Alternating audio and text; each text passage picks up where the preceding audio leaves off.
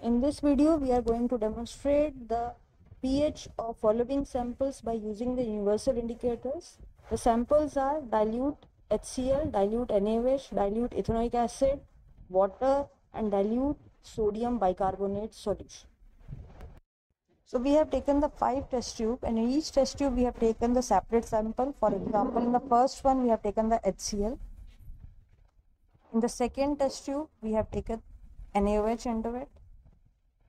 In the third test tube, we have taken acetic acid, that is CH3COOH.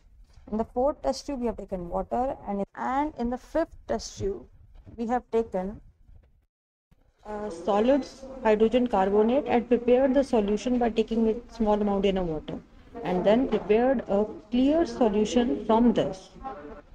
Now we will put this universal indicator in each of the test tube, and we will observe what are the changes in the color.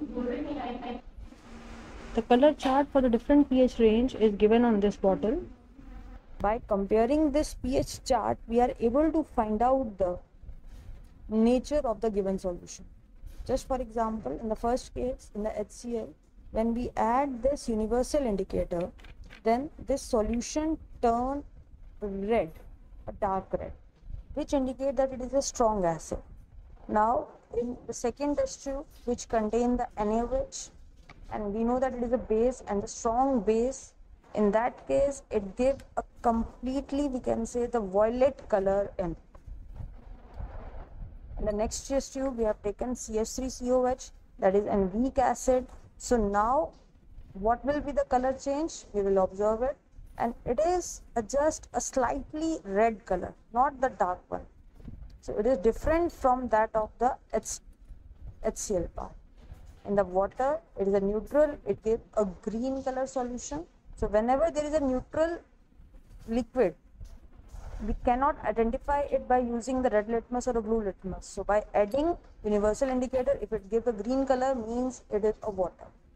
Then we have taken the sodium bicarbonate. It is a weak base, so its color lies between the green and the blue. So lightish of blue and darker of the green part is present in the sodium bicarbonate solution. So you can easily compare these color of the test tube with the chart, and we can easily find out the pH of the given solution, first thing, and also we find out the nature of solution. For example, if it is a weak acid, it will give slightly red or orange color. If it is a neutral, it can easily give a green color here. If it is a weak base, it gives the lighter blue color here. So by using universal indicator, we can easily identify the strength of the solution, that is acidic or neutral or alkaline, strongly acidic, strongly basic, weakly acidic, weakly basic, or a neutral. So by comparing it with the color chart, we can easily find out the strength of the solution. Now the few questions related to the Viva part from this practical is, question arising after watching this video is, define pH. So the pH stands for potence of hydrogen, also known as the strength of hydrogen, and in mathematical term, pH is equal to minus of log of H plus ion. That is, it is negative of logarithm of base 10 of hydrogen ion concentration in mole per liter. So generally it stands for the strength of hydrogen. That in the higher classes you will understand how to solve this. So this is a general relation of log 10 of H3O plus ion. Now why H3O plus? Because H plus in water combine with water and form the hydronium ion. So instead of writing H plus, we can also write it like H3O plus. So pH is the negative of logarithm of base 10 of H plus ion. Now the next term related to this is the pH scale. Now pH scale is that scale which indicates the concentration of H plus ion in the solution, and it varies from 0 to 14. In between is the 7 there. So when the pH value is lower than 7, then we call it as an acidic solution.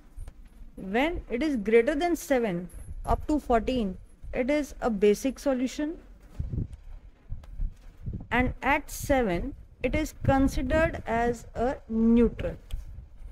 And if the pH value lies near to the 0, then it is a strongly acidic, and which lies in this category is the weakly acidic part. Similarly, which lies near to 14, for example 10, 11, 13, 14, they are the strongly basic component, whereas if the pH value lies near to 7, that is 7.5, 8, 9, they considered as a weakly basic component. Now the next question is, what is this universal indicator?